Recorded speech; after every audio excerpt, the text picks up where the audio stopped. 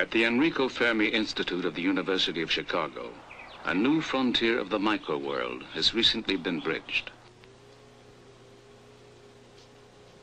Using a powerful electron microscope which took 14 years to develop, Dr. Albert Crewe has captured on film what no one had ever seen.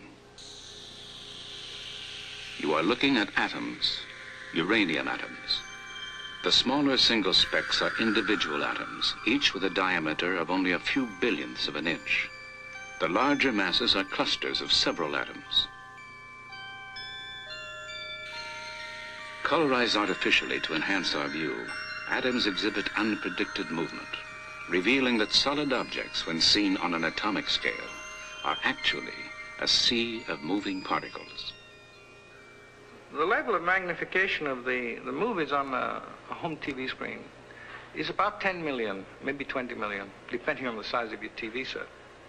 That's about equivalent to blowing a basketball up to the size of the Earth.